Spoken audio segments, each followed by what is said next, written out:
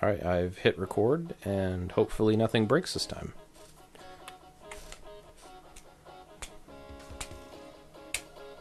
Nine. What is the slapping noise? When you hear the gun shoot, that's the start. Okay. And welcome back to the Nub. I'm the Merce. That's me, Felton. And the bald bearded bard. And I guess now we're going to use like prop guns and stuff as our way to know when it's time to start talking, which is kind of scary, kind of frightening. Yeah, it's a starter pistol, just like a race. So this is one of our Hanging with Web shows exclusives. We're just giving you guys a quick little intro to the Into the Nerd interview that we will be having following this. But we just wanted to say, hey, see how everybody's doing in this time of Corona. So, how are you holding up there, Felton? Well, I don't think I've showered in 3 weeks, is what I wish I could say. But unfortunately, I am an essential employee, so I have to drag my happy ass to work in our emergency shift rotation for the foreseeable future. So that means no drinking. I'm on call. No, barely days off, and yeah. And the best part is we got to mitigate overtime, so I'm not even really getting anything out of it. Oh yeah, that's kind of the same situation I'm in. What about you, Infinity? How are you holding up? I'm not essential, so I haven't bathed or showered in 3 weeks. I go to bed at 4 a.m., I wake up at noon, and I'm not even wearing clothes. Oh my god, so you're living your best life right now, basically. My best life, that's right. You know, the sad part about it is if Andrew Yang had gotten elected, we could have had universal basic income, and that could have been everyone's life, and I'm really sad about that. Yeah, well, life goes on, right? Don't get me started. Don't get me I had to say no. something controversial. We do have some time. Go ahead, get started. I mean, Bernie just dropped out, so we're left with Biden as our option. That's ugh. I do have to say... Okay, I could... Go ahead. Well, I was just going to say, I do have to say that this is going to be probably one of the very few elections where the candidate wins just based on nobody going out to vote. Like, if nobody really goes out to vote, we just keep our president the way we have now, right? Like, there's no... So I could joke about Biden, but like the last few interviews and stuff that he's done, I'm like legitimately worried about his mental state. He's all over the place and forgetting stuff and blinking out, and I'm honestly worried that he's having some sort of mental issue. Well, my only concern really is if there happens to be a lot of female, let's say heads of state or people that run the countries, right? I'm just worried about them getting their hair caressed and smelled on a regular basis to be the future president. Yeah, that's really my only leave their wives at home and shit. Yeah, and with that, could this cause like a national issue for us? Like, we go to war with North Korea because Biden was maybe caressing Kim's hair or something. That's only my real concern. Like, other than that, I think he seems like a chill guy. He's like that crazy weird uncle that your family doesn't really want you to be left alone with. I've said that about him this entire time. He's everybody's favorite drunk uncle, and that's his best role. He was Obama's sidekick, and he was great at it. Nobody wants him as a leader. So I don't know about nobody, but I'm sure the 5 people that like him want him as leader. And I mean, and I don't know, I don't really like him. But just to play the devil's advocate, I feel like maybe there are aspects of what's going on with him and maybe the gaffes that he's making. Maybe it's just the stress getting to him. Like, maybe he's not going crazy or senile. Maybe he's never been in the driver's seat before on this. He was That's true. running mate. He might not. I mean, people deal with stress vastly differently. I mean, I'm not going to crap on the guy.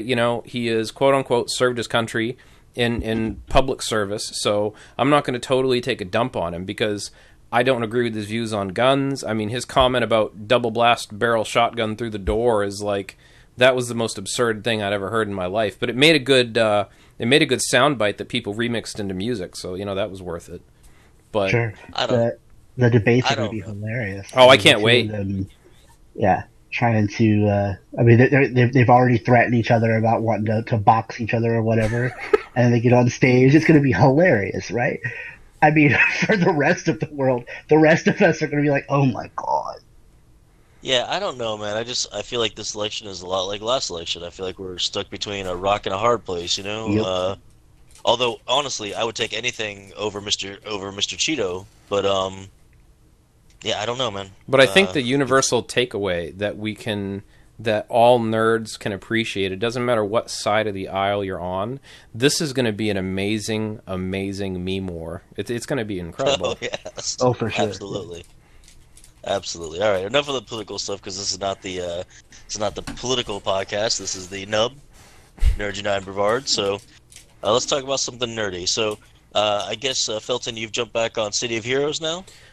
Yeah, so they went public, I guess, with a basically version of the game that was acquired somehow through some means. I'm going to make a guess that some devs, as NCSoft was getting bought out, probably just kind of let somebody download it, just, let it get out the door. That way it wouldn't totally die. But anyway, they've been updating it and, basically bringing the game back to life, slowly but surely adding in content. So I was playing with my niece and nephew the other day. That was a nice little bit of nostalgia. So that was pretty fun. Nice, yeah. If I didn't have so much crap to get done, I would honestly jump on there myself, but I just don't have the time for it right now. Yeah. I'm sorry, go ahead. I was, what was I doing? I was sitting here, I was playing Warcraft or I was coloring or something, and my phone started going off saying that I had notifications from the Nub Discord we used to record, and it was people joining the Discord. And I was like, what the crap is going on? Nobody said anything to me. And so I opened it up and I started watching it, and somebody else joins it, and then a third person joins, and I'm like, oh, did they replace me? Well, actually, since you brought it up, I wanted to wait till we did all of our recordings for this week. But since you went ahead and brought it up, voted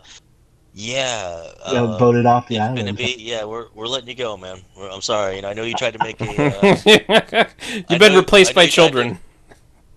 I know you tried to make a pact with Felton and try to get me voted off, but classic Survivor move. I swept in underneath, and you're getting booted out, man. Sorry. That's fair. I mean, trading me out for 3 kids. Are you gonna put them all in the same trench coat and just pass them off as an adult? Yeah, exactly. We're using straight Muppet. We're using straight Muppet logic. So that's fair. There we go. And what we're gonna call them is Infinity Squared. So. But we get a great severance package, though. You're going to get a nice handshake, after the coronavirus, of course, is passed, and a box of every flavor of beans. That's amazing. Jelly beans, so that's better than I got from the last place. I know. There you go. Oh my goodness. Well, we just want to do a little chatting, and let you guys know kind of how we're surviving this whole fun existence that we're living in now. Please enjoy the Into the Nerd interview that's following this. I don't know who it's going to be because it will be Felton's choice. kind of a Sophie's choice, but whoever it is, it's probably going to be interesting. So please listen and like, subscribe, tell your friends, and we will talk to you guys later. Bye. And welcome back to the Nub. We've got another interview here. Mr. Dylan, I cannot pronounce your last name properly. Guarisco. Thank you very much. Now, you are a cosplayer, sir, and you have your own cosplaying page. What's the name of this page? It is Dylan Guarisco, actor, cosplayer, and voice performer. Mm-hmm. I've kind of expanded throughout the cosplay community so much that I decided to go into voice acting and acting in general. Some of my latest films that I've been part of was Full Metal Alchemist Abridged on YouTube and Bocas. Mm-hmm. I'm working on other future projects as well, including an indie game, which I'm not sure if I'm even allowed to talk about. Well, don't get yourself in trouble here on the podcast. Yeah. We don't want to cause a problem for you. Yeah, no, but it is an indie game and it's really fun. And it's coming out either later this year or next year. And I can't wait for it to come out and you guys to check it out. Yeah, I've seen a lot of your videos on YouTube. A lot of them are really funny. I think you guys because you pretty much have a whole troupe now that works with you, right? Not exactly. No? We kind of disbanded a little bit. Mhm. It's kind of more me now, but like I do tend to get some of my friends and other cosplayers involved on my YouTube page. It was originally called Comer Things, and you can see that in the title in most of my videos. Mhm. And Comer Things were basically because my middle name is Komar from my family side, from my family on my mother's side, was named Komar, so I took the name Komar. And the thing is, because I did things on the channel originally, just did random things, and eventually I did just cosplay things after that, and kind of went off from there. One of our popular videos is Undertale, which, if you don't know, is an indie game created back in 2015 about a little girl who falls into the underground, and she gets greeted by monsters and skeletons that kind of help her either guide her out of the underground to get back to the surface, or if you decide to go genocide in the game, then they try to kill you and you must fight to the death. Oh wow. It's a really fun game, and we were really popular when we started that channel, when we did the Undertale films, because nobody else was really doing it at the time, especially in our community. So we really got a really boost in the community thanks to a lot of comic book shops like Famous Faces and Funnies and other shops out there. Yeah, we've got a very strong nerd community here in Brevard, which is fantastic. Everybody kind of helps support each other and lift each other up and everything like that. I remember you came out to our one and only so far nerd meetup, Nerds United in Brevard meetup at Famous Faces and Funnies, and you actually made like a couple of little videos and everything before that. And they were, first off, they were really well done, but secondly, I think they got a lot of like views and stuff. So that was really helpful for us. So we appreciate that. Now, how long have you been doing the acting and the cosplaying and all that stuff? I've been kind of doing it since 2016, my second year of high school, when I was just a sophomore. And I kind of just went to one of the Comic-Cons one day, and I just did my own creation of Spider-Pig, based off Simpsons at the time, because Spider-Verse wasn't really a big thing yet. Yep. And I saw a lot of people film and get involved in crazy shenanigans while at the con. I was like, hey, how do I be part of this? And I said, oh, well, get a YouTube channel, create content, and you'll get views. And it kind of went off from there, especially because I had friends over in Vieira who had a comic book shop. You're talking about the Make 'em Laugh crew? Yeah, Make 'em Laugh crew. They really helped me a lot with starting off the business. Unfortunately, we don't have that much ties with them anymore. But they really helped us. Kind of guide us to the right direction for films, and ever since then we kind of went off with going to Famous Faces and Funnies, 9.9 Comics, and meeting great people like you to help support us and guide us into the right direction with giving us advice and really making us a name out there in the Brevard County area. Well, you've had some videos I've seen that have hit in the thousands, if I'm not mistaken, right?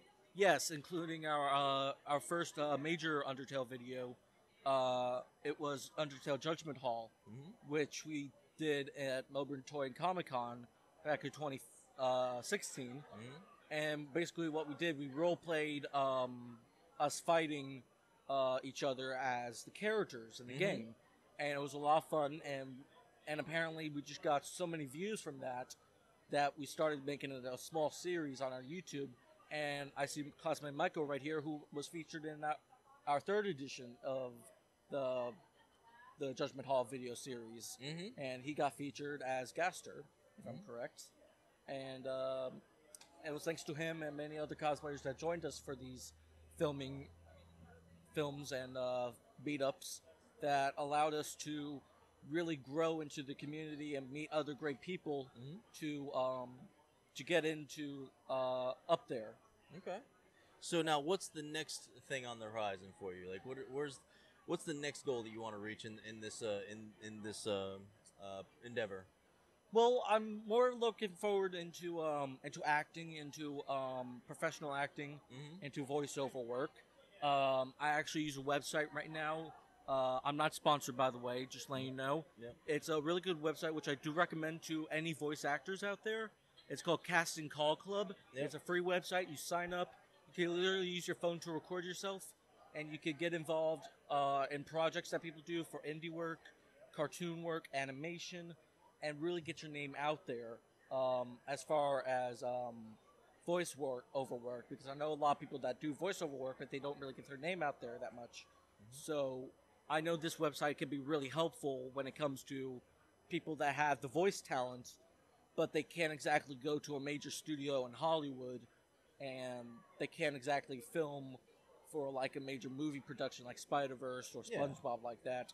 But it's a great way so that you could be at home, you can record yourself just using the microphone from your phone, or even if you have your own little setup, it's great.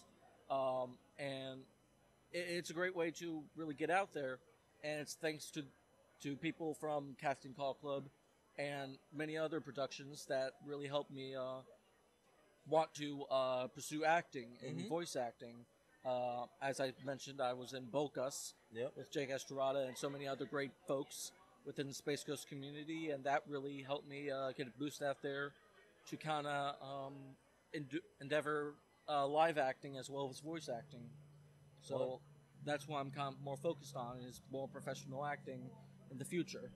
Well, I cannot wait to see what you do next. We've loved following your career so far. Thank you very much for coming on the podcast.